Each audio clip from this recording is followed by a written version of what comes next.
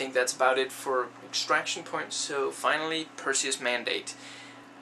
It's kind of nice how you actually did get sort of a boss fight there at the end, you know, against the commander, the albino commander of the night crawlers. And, you know, I don't know, I guess it sort of makes sense that the senator would, you know, try to send them, because he didn't really buy that Genevieve would completely fix everything. But oh, and meant to say this about Extraction Point as well. Both of them break the first-person perspective a couple of times. Extraction Point especially does it really irritatingly, because it really distracts.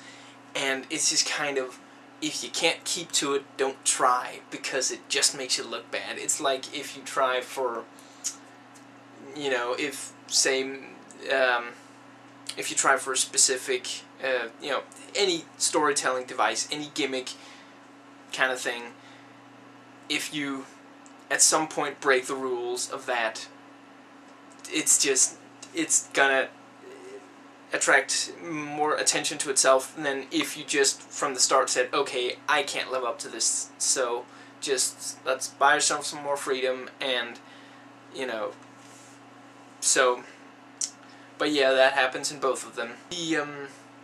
The couple of times you get, like, allies, they are mostly pretty useless. I mean, the Delta Force guys are the weakest fucking... I've never fought with anyone in a video game that played so poorly. They run straight into, you know, the gunfire and just immediately get themselves killed. I mean, I just heard, "We got a man down!" Time after time, every single time that they, there was a situation where there was one of those near me. I don't know, maybe I was supposed to just throw myself into the battle and use the reflex time and just wipe them all out so that the Delta Force guys wouldn't see any action. I don't know. And then somehow, and maybe even keep them all alive, I don't know. I don't care. They were fucking pathetic. They were completely useless. And you have to wonder why they even bothered. Again, it just attracts even more attention. It just makes you wonder, you know, how could they give them such piss poor AI? The teammates aren't too bad though, even though they have zero personality whatsoever. Also, it makes no sense. You know, I already mentioned this in the review, but it just makes no sense that this guy has reflex time.